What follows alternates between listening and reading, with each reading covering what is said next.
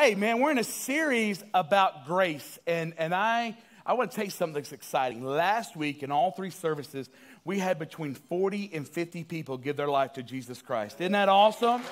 Man, that never gives a... No, see, that's how you clap when they get your order right at Sonic. 40 or 50 people that were dead that have been made alive in Christ Jesus, man. That never gets old. When you hear about somebody getting saved and it never gets old, man. I'm telling you, I love it. And we've already had 3 or 4 people have their life changed today. So we're believing good things to happen in this service. But last week I talked about the righteousness of grace. This morning I want to talk to you about what's this all about?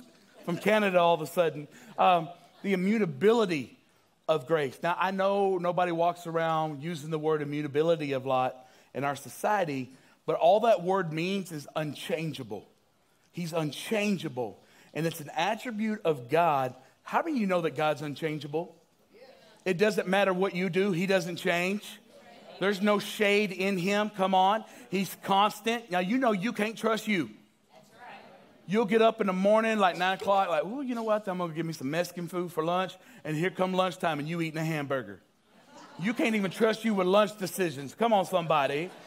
But God is unchangeable. And it's an attribute of God. And there are 2 attributes of grace that I want to talk about today. 2 unchangeable truths. This is what the book of Hebrews tells us.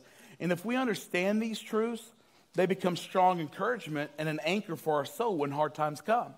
And think about, we're going through a difficult time. Our nation is going through a difficult time right now. We need to know who we believe in more now today than ever. Amen? And if you don't know what you believe in, you're going to get tossed to and fro if you don't have an anchor for your soul. Now, your soul is your mind, your will, and your emotions. And when we go through a rough battle, where does the battle start? In our mind, in our will, in our emotions. We're all over the place. Nobody irrational makes a good decision. Nobody irrational makes good choices.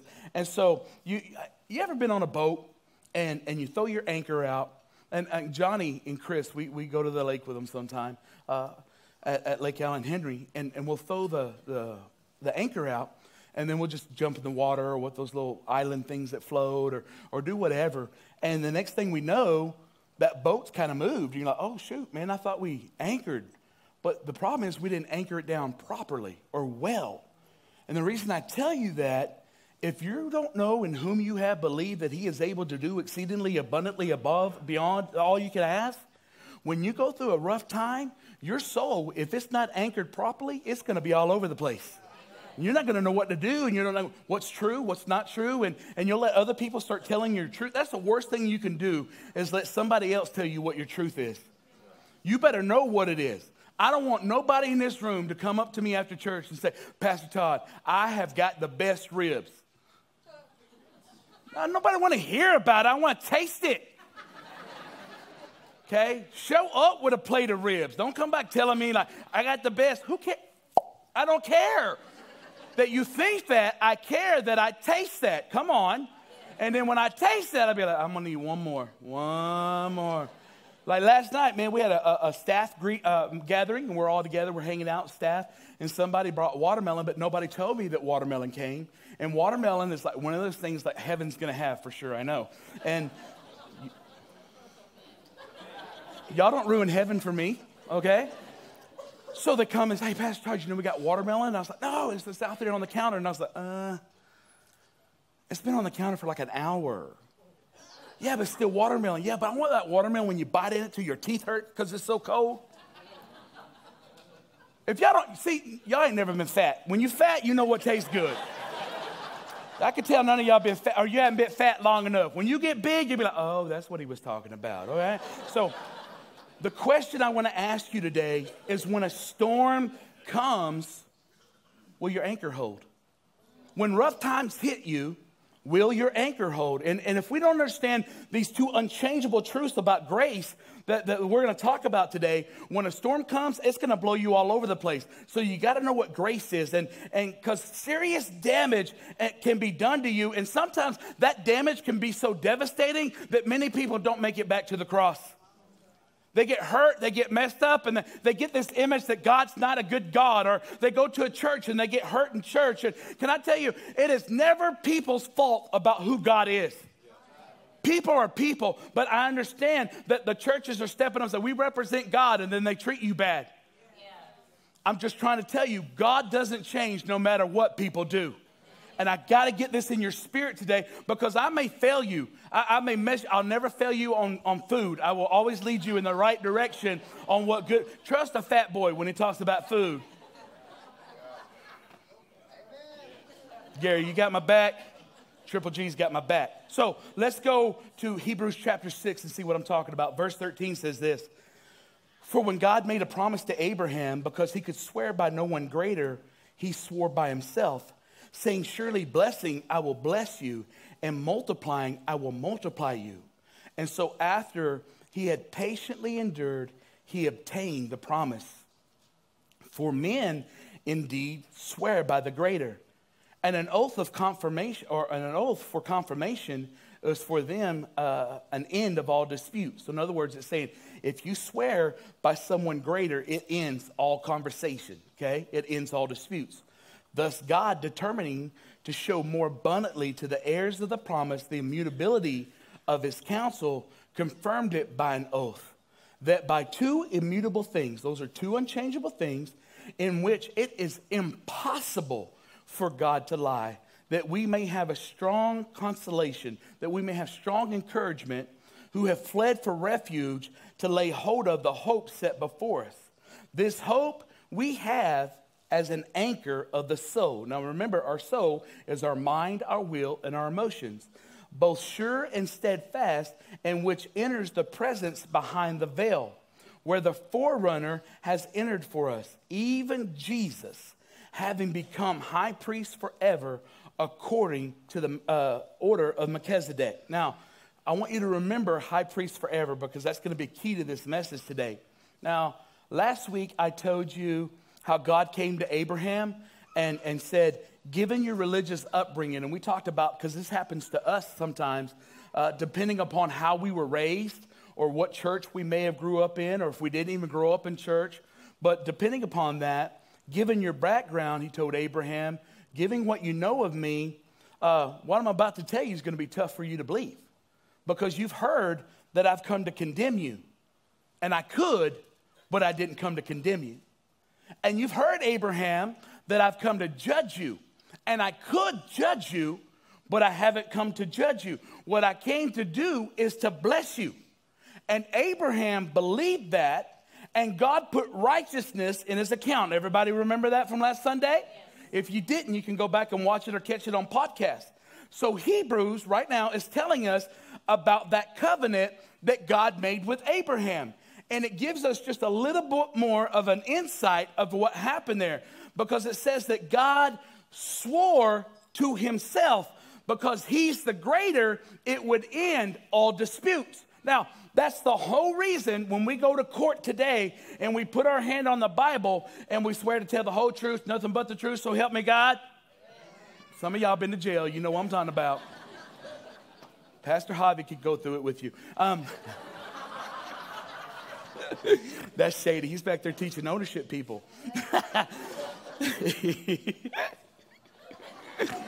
Oh, man, I just drove that bus right over him. Boom. Anyway, so bad thing about being on staff here, we don't just drive it over. You'll hear that beep, beep, beep, beep. We'll back it up too. So nothing but the truth, so help me God. Now, our country, it's hard to believe this anymore, but our country got that from the Bible. It's amazing how many things that our country got from the Bible that people are trying to take out of our country. Yes. But it started pretty good. I think it ought to finish pretty good. So the person taking the oath is swearing by someone greater than they are.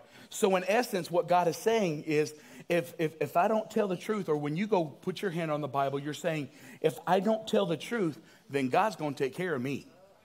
God's going to take care of this. And God comes to Abraham and he says, I want to cut covenant with you, or I want to make a deal with you, and I want to take an oath to let you know how I'm going to do this. So I'm going to swear to you. And I know you're not supposed to swear, but I'm going to swear by someone greater than you. Because I can't think, God's saying, I can't think of anybody greater than me. So if it's okay with you, I'm going to swear on my own name and on my own calling to make sure that this covenant never gets broken, man. And so my question is, would it be okay with you if God made an agreement with you this morning to bless you, and that he swore that he put his own name on the ticket to make sure that it came to pass? Would it be okay with you if God made covenant with you this morning? Is there anybody here that's sitting there going, no, I don't want to be blessed. I just don't want it. In fact, if I get one more blessing, Pastor Todd, I'm just going to fall over and die. I've just got too much encouragement in my life, and I got too much blessings. If anybody tries to encourage me, I'm going to punch them in the face. I just can't take any more. Would it be okay with you if God encouraged you and God blessed you? Come on, man. That's a good place right there. Why, Todd? Thousands of years later, Hebrews saying, in the same way that God swore to Abraham, he's swearing to everybody in this room. He wants to bless you. The same verse in verse 17 in the New American Standard says, in the same way God, desiring even more to show the heirs of the promise the unchangeableness of his purpose. In the same way, look what that scripture said. In the same way I swore to Abraham, but even better. Somebody say, mo better. Even more better, in the same way that God came to Abraham, he comes to the heirs of the promise. Okay, well, who are the heirs of the promise? Because a lot of times we're thinking that he's just talking to the Jewish people. And he is speaking to the Jewish people, but he's also talking to everybody in this room if you've named the name of Jesus as your Savior. Romans 4 says this, verse 13, for the promise that he would be the heir of the world was not to Abraham or to his seed through the law, but through the righteousness of faith. For if those who are of the law are heirs, faith is made void and the promise made of no effect. Galatians 3:29 backs that up, and he said, if you are Christ, in other words, if you are saved, if you've named the name of Jesus, then you are Abraham's seed and heirs according to the promise. So that means everybody in here can get up underneath this covenant of blessing. Oh, that's so good. That's better than the way you're acting. I'm just telling you right now. That is a good promise. If I believe in Jesus and now I'm connected to him, I am an heir according to what the Bible said. Now, let me tell you why that's great. Because if somebody on the street tells me that, I don't know if I can walk that out, because people on the street sometimes don't tell the truth. But when God says it, I believe it, and that settles it in my heart. So you can't tell me that I'm disqualified when God just told me I'm qualified if I call upon his name. Now, that means a lot to me because I know where I came from. Some of us get saved and we forget where we came from. That's right. You get saved and you forgot that you used to be smoked up and doped up, used to be locked up, but now you've been made free. How dare we get saved, and then when people come to church, we got to, I wish I didn't sit by them in church. They smell like cigarettes. I'd rather them smell like cigarettes than smell like hell. Amen. Y'all not ready for me. I can see this already. Pastor Todd, I'm pretty sure the person I'm sitting by is still a little hungover. I can smell the alcohol in their breath. Yes! I would rather them be drunk at church than passed out at home. Why? Because here I can get seed into them. I can pour seed into them, and the Bible says that seed never comes back void. You're not hearing me. If your church don't smell like a pool hall and a club every now and then, you ain't got much of a church. It don't mess me up. They opened their door, Pastor Todd, and beer cans all fell out. Hallelujah! They're at the right place. Come on, somebody. Why do you say that, Todd? Because beer cans never fell out of my car, because I know somebody would have told my mama, and my mama would have snatched me. But I was smart enough to throw them out before I got to church. But I'm so thankful that I was still in his presence, so that when I got older, I knew that even though my church came down harshly and taught some things that were out of consistency with what I thought about God, the seed had been planted that God is good all the time. I want you to catch the weight of Hebrews chapter 6. This is what God says to you. I did not come to judge you or condemn you. I came to bless you, and I swear it to you. That's what God's saying this morning. I swear it to you. And I'm going to confirm it with an oath. And I'm going to confirm it with two things that cannot change. And God said, it's impossible for me to lie. And this is what we just read in Hebrews 6. So what are those two unchangeable things? They talk about it all the way from Hebrews chapter 7 to 10. But here's number one. Jesus is our high priest forever. Jesus is our high priest forever. Hebrews 7:17 says this. For he testifies, you are a priest forever, according to the order of Melchizedek. Also, dropping down to verse 23, also there were many priests. Now this is crazy. There were many priests because they were prevented by death from continuing. But he, talking about Jesus, because he continues forever, has an unchangeable priesthood. Jesus is our high priest forever, and that's unchangeable. Whether you like it or don't like it, Jesus is the high priest forever. Now let me show you chapter 10, verse 11 of Hebrews.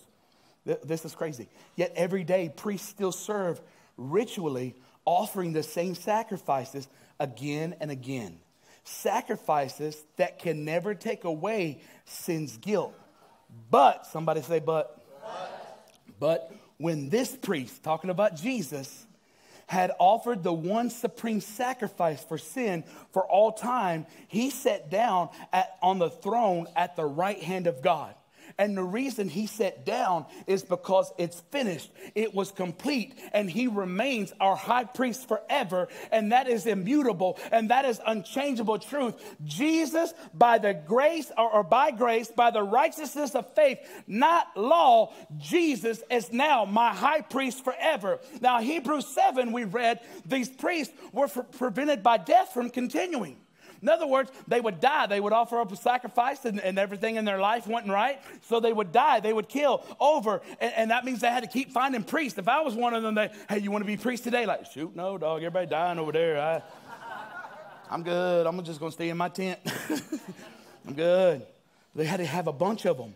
But this new priest, we only need one. Come on. This new priest, because he's going to live forever and he's never going to die. And he doesn't need to offer the same sacrifices over and over again, because he offered one sacrifice for all time, because that sacrifice was perfect. And then he sat down, and it is finished this morning. That's good news for everybody then. So all the sins I did before I got saved, are they under the blood of Jesus? Yes. What about the ones that I've committed since I've got saved? Are they under the blood? Yes. What about the ones in the future? Yes. Oh, some of us dropped out right there. Some of y'all, either y'all don't believe it or you planning something really shady here in the future. One or the other, like Pastor Todd, I don't even know if this is going to pass or not. But yes, they are. Why? Because he offered one sacrifice for all time. See, if I had a good week last week and I didn't mess up, is Jesus still my high priest? Yes. Okay. What if I had a bad week? Is he still my high priest? Yes. Okay. See, we say yes, but what we do is we act like we're close to God when we do everything right and we do everything good, and we're not close to God when we blow it and we fail. Hear me on this. I 100% understand that we don't walk in that, but here's what we do. God, I'm sorry I was so bad. I'm sorry I blew it. And so I'm going to beat myself up all week, and then we're going to be even. I'm just going to constantly rehearse all my failures all week and talk about how sorry I am and how terrible of a person I am, and then we'll be even. Can I tell you won't be even? Are you following me? My sin doesn't change who Jesus is. But my sin undealt with changes who I am. But if I confess my sin, that changes everything and keeps me in right standing with God, because he did the sacrifice once and for all. And it doesn't matter where I've been, and it doesn't matter what I've done. If I confess and believe on him, I can be saved. That's good news this morning. Here's the other thing that's important for you to know. Jesus is the mediator of the new covenant forever. Hebrews 8:6 says this, but now he has obtained a more excellent ministry, inasmuch he is also mediator of a better covenant, which was established on better promises. Now, do you believe the new covenant's better? Well, y'all need some help in here. I hope so. Yes. Do you believe it has better promises? Yes. Oh, see, y'all are getting so much better. Praise the Lord. Now, can we list those? Do we know what those are? Aha, like that guy, old man, I'm Coming to America. Taste the soup. I don't want to taste the soup. Taste the soup. I don't want to taste the soup. Taste the soup. There's no spoon. Aha. Anyway, I watch too much movies, man. Pray for me, man. Remember when Eddie Murphy went up there to sing? You're so lovely. Give yourselves a hand, everybody. Yeah. Sing it on chocolate. Y'all don't remember all that? Did y'all's parents not love you at all? Come on, man. Hebrews 9. My parents did love me. They didn't let me go to the movies, bless God. Well, I was a heathen, and I went. Bless God, too. So Hebrews 9:9. It was an illustration that was pointed to our present time of fulfillment, demonstrating that offerings and animal sacrifices had failed to perfectly cleanse the conscience of the worshiper. I want you to catch that. The sacrifices that had been offered up till Jesus didn't cleanse the conscience. Now that word is talking about being perfectly complete in every area. Verse 13, under the old covenant, the blood of bulls, goats, and the ashes of a heifer were sprinkled on those who were defiled and effectively cleansed them outwardly from their ceremonial impurities. Yet how much more will the sacred blood of the Messiah thoroughly cleanse our conscience? For by the power of the eternal Spirit, he has offered himself to God as the perfect sacrifice that now frees us from our dead works to worship and serve the living God. This is so good. So Jesus is the one who has enacted a new covenant with the relationship with God, so that those who accept the invitation will receive eternal inheritance he has promised to his heirs.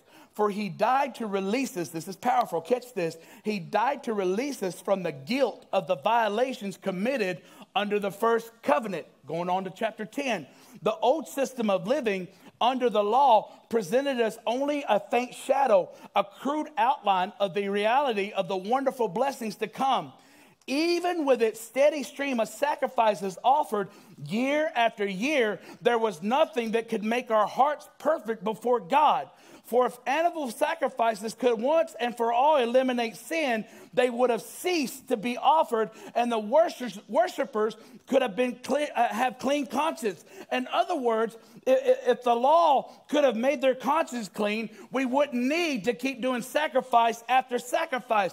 The law could not do it, but Jesus had to only do it once, which means he can take care of all your shame and guilt, and you don't have to walk around with a conscience that seems dirty over something you did back then, because the salvation he provides is so wonderful and so secure that not only does he take care of your sin, he'll cleanse all the shame and all the guilt over your life. That's a better covenant. So if you're here this morning and you came in with a dirty conscience, if you came in with shame and guilt, I can tell you that's not the love of the Father. Well, Pastor Todd, at my last church, they told me, I don't care what your last church told you. Go by what the Bible says. I don't care what Pastor Todd tells you. Don't go by Pastor Todd. Go by the Word, and the Word says I don't have to walk around in shame and guilt. Amen. Once I've been forgiven, I've been forgiven. What people do, people like to rehearse your past. They like to bring it up all the time. I just tell people all the time, that was my then, this is my now. Well, you did this. Yeah. Blah, blah, blah, blah. I did all of that. But that's 27 something years ago. I had a guy one time tell me, well, I'll tell you what, you wouldn't be preaching at the worship center if there would have been Google and everybody could search your name for back in the day of what you did wrong and this wrong. And we would have Googled you and they would have known who you are. I said, fool, they don't got to Google me. I tell them every Sunday at church. That's who I was. That's not who I am. I said, the difference between me and you is I got 2-7 behind my name. What's that 2-7? 27 years of living it out. You can't even live 27 days. That's the difference. I got a track record that I ain't as stupid as I used to be. Mama say amen. That's my baby. Anyway, so praise the Lord, I'm not there anymore. The law couldn't do it. Jesus had to, only Jesus could do it. And he's the only one that can clear your conscience. In other words, if something doesn't take away your guilt and your shame, then you're going to serve God out of dead works. If you don't realize that blood has forgiven everything, you are going to serve God out of dead works. Remember last week we talked about the hamster on the wheel? You'll spend your whole life on that hamster wheel thinking you're going somewhere only to find out you're going nowhere. And a dead work, watch this. What's a dead work, Todd? A dead work is any work that's not initiated by God. So sometimes we do good things that aren't God things. Come on, I'm bringing freedom to somebody right now. Sometimes we do good things that aren't God things. And we gain God's approval through grace by faith, not by works. Now, this talks about being conscious of sin. So stay with me.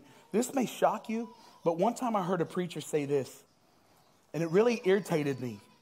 I heard a preacher say, you know what problem with the church today is that we're not sin conscious enough. We need to be more sin conscious. And I want to say I 100% disagree with what that pastor said. And let me tell you why. I think the problem with the church is that we are too sin conscious. Stay with me before you judge me. If Jesus has cleansed my sin, instead of being sin conscious, what about being grace conscious? We're more known for what we're against than what we're for. Don't do this, don't do this, don't do that, don't do this, don't do this, don't do that.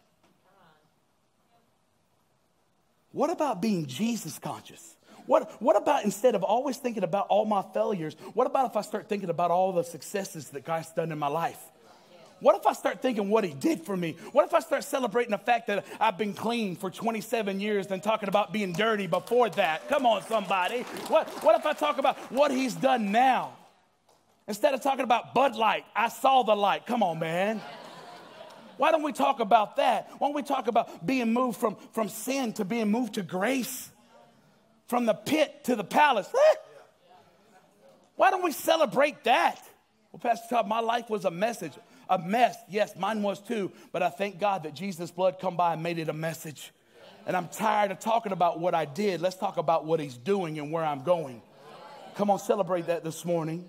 Do you realize you become what you spend the most time on? You become what you focus on the most. And if all you focus on is all your failures, you're always going to be a failure. You don't need anybody to beat yourself up. You'll beat your own self up. The problem is we've only been taught that Jesus' blood saves our sins. What I'm trying to tell you, Jesus' blood also takes care of your conscience. It takes care of the shame and the guilt. It's not that you didn't do it. You did it. But you don't have to rehearse it the rest of your life. If you're rehearsing it the rest of your life, that means you've gone back to the old law. And you're depending upon them to go sacrifice another bull and another goat every day. But Jesus said, I did it one time for all time so that you don't have to rehearse your past over and over again. That's good news this morning. Amen. See, that's what the law does. It says don't do this and don't. And what happens when you tell somebody don't do this? They pretty much going to go do it. You tell your kid, hey, don't touch that. What's your kid do? And you're like, don't touch it. And you're like, I'm not touching it. I'm just getting really, really close. Getting as close as I can. Like my mom used to tell me, we have like dessert. We have like a pie for dinner. And she'd go, don't eat that pie. I'm like, oh. I didn't even know we had pie until you told me not to eat it. So the fact that I ate it, I feel like 90% of the responsibility is on you because I didn't even know we had it till you went around telling me. And now I'm in trouble because you said don't do it. Like I would have never done it till you brought it to my attention. Now I got to do it. I was that kid. Anybody with me on that? Yes. You don't put pie in front of a fat kid and tell him not to eat it. Don't eat that pie. Okay. I'm going to eat that pie. Come on, somebody. Blueberry or cherry. Woo! It'll change your life. Anyway. Focus. Listen, don't focus on the don'ts. Focus on the love of God. Focus on Jesus. Focus on walking with God. Focus on loving God. Focus on serving God rather than the don't. I'm so tired of going to churches and everybody knows what we're against, but does anybody know what we're for? I'm for second chances. I'm for 2 millionth chances. I don't know what the next big number is because I can't count, but whatever that number is, I'm for that kind of chances. That's the kind of God I serve. Over and over again, his grace is poured out. Here's the second reason the new covenant's better. It's because it's based on faith and not on works. God compares the Abraham covenant, which is based on faith. He came to Abraham and he said, I came to bless you. And God deposited righteousness in his account. We talked about this last week. You understand, when the Bible talks about the old covenant and the new covenant, it's not talking about the Abraham covenant. It's talking about the Mosaic covenant. The Abraham covenant is compared to the new covenant because it's based on faith, not on works. The Mosaic covenant, which has passed away, Hebrews tells us, was based on works. Now, I want you to visualize this. God came to the children of Israel and he said, hey guys, I want to make a new covenant with you where one person has a part and another person has a part. And so here's what God said. God said, I'm going to bless you. I'm going to protect you. I'm going to provide for you. I'm going to be your God. That's my part. Okay? Got it? And they said, got it, coach. Got it. And the children of Israel said, got it. And God said, okay, here's your part. You got to keep the law. Every part of the law. And in fact, there's going to be this chapter in Leviticus. I haven't even wrote it yet, but when I write it, there's going to be if you get a scab, I'm going to tell you what to do with that scab. Yeah. Anyway, so he sent them all that, and he said, I'm going to write chapters on the law, and you got to be perfect in every part of that law. You understand that? The children of Israel go, okay, got it. And we'll laugh about that, but do you realize we do the same thing? Do you realize the children, they broke that law on the very first day. They didn't even make 24 hours and they busted it. They already broke it in the first 24 hours. And here's the thing. Some of us have been believers for 20 years and we're still trying to be perfect rather than to receive his grace. We're still trying to operate under an old covenant. And we laugh at them. And sometimes we're not even a believer anymore. And you're still trying to be perfect. That's old covenant. And so, Todd, what is the new covenant? Let me tell you, and I'm almost done. I'm out of here. God came to me in the Sunday school room in Pampa, Texas in 1991. And he says, I want to make a covenant with you. He said, Todd, here's my part. I'm going to bless you. I'm going to protect you. And I'm going to provide for you. And I'm going to be your God. That's my part. He said, Todd, do you want to know what your part is? I said, yes, Lord. He said, Jesus, would you come here? He said, Jesus, this is Todd, and I want to make a covenant with him. But I was wondering, because Todd is flesh and Todd's messed up, I'm wondering, could you do Todd's part? Would you go to earth, and would you be a man, and would you live a perfect life? Would you keep all of the law, every part of the law, Jesus, and would you never break it? In other words, would you live for Todd? And Jesus said, yeah, I'll do that. And God said, but Jesus, there's one more thing. Todd is going to break the law, and the penalty for that is death. So would you also not willing not only to live for him, but would you be willing to die for him? And Jesus said, yes, I'll do it. And then God looked back to me and he said, do you believe if Jesus does all of this, that it'll be enough? Would you put your trust in the fact that not only is Jesus going to die for you, but see, we put all of our truth into that, but he's also going to live for you. If you'll put all your trust in that, he'll be willing to redeem you from everything. And 27 years ago, I said yes because he said yes, and now I'm here today. That's the new covenant. That's for everybody in this room, man. When you decide you want to make him Lord of your life, he goes to Jesus every time. Would you be willing to do this? And Jesus is like, not only would I be willing, I've already done it. It's already been provided. So I don't have to be perfect because he already was. He lived that way, he died for us, and he raised again. But what I do when I sin, I don't run from him. I run to him. Because his grace is just that good. The question is, some of you have been into that new covenant. My question is for me, like Todd, 27 years I've been living this now. 27 years later, do I still believe what he did on the cross is enough? If you've named the name of Jesus, do you still believe what he did was enough? And if the answer is yes, my question is why are you walking around with your head hanging so low? If you believe that covenant is so strong and so secure, why do you beat yourself up every time you fail? We spend so much of our new life trying to convince God we're not who he said we are. Who are you? Who are you to stand up to the man that made you and try to talk him out of who he said you are? That is the dumbest thing I've ever heard. That's like in my house. My 18-year-old son walk up to me where I pay the rent,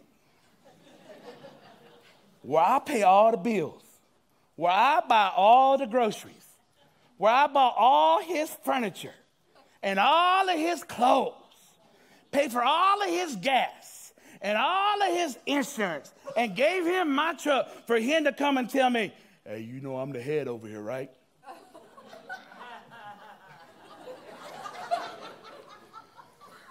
What I know is I'm going to give you grace because your mama here. But your mama going to go on a mission trip, son. And daddy going to lay hands on you. He ain't going to pray. And he say, why? I say, how you going to talk me out of what I know? I just take my stuff and leave. Well, you ain't got much to take because I own it all. Pastor Todd, you throw it down like that? Don't you make me no guest in my house. I'm 18. Well, you ain't grown if you still living at my house. You're not ready for me. Grown means you pay your own way, you pay your own bills. Somebody says, don't ruin it for me, Pastor Todd. I got a good thing going at my house. Stop it. My parents said, you just preach the gospel. Don't preach your parenting. Don't do that. Preach Jesus. Tell you what Jesus said. Jesus said, spare the rod, spoil the child. Jesus says spank. Todd gonna spank, boy. Let me get back to this. Why do you spend your life trying to tell God that you're not who you are because of where you failed? That you can't do what he's called you to do because you failed? When his covenant and who he is unchangeable. That means if what I said this morning can't be changed, why are you trying to talk yourself out of the benefit and the promise? Are you hearing what I'm telling you? It's a shame.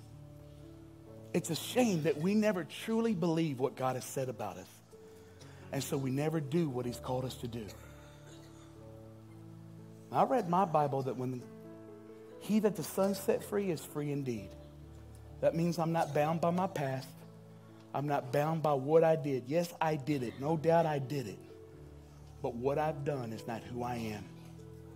I've been made a new creature in Christ Jesus that gives me strength. Do you believe that this morning? I want every head bowed. What's the Holy Spirit saying to you right now? Ask him, Lord, what's my takeaway? What are you trying to say to me through this message? I spent way too much time beating myself up. Spent way too much time talking about all what I can't do. Lord, I'm ready to become who you've called me to be. I'm ready to become who you've called me to be. I'm tired of living in shame. and I'm tired of living in guilt.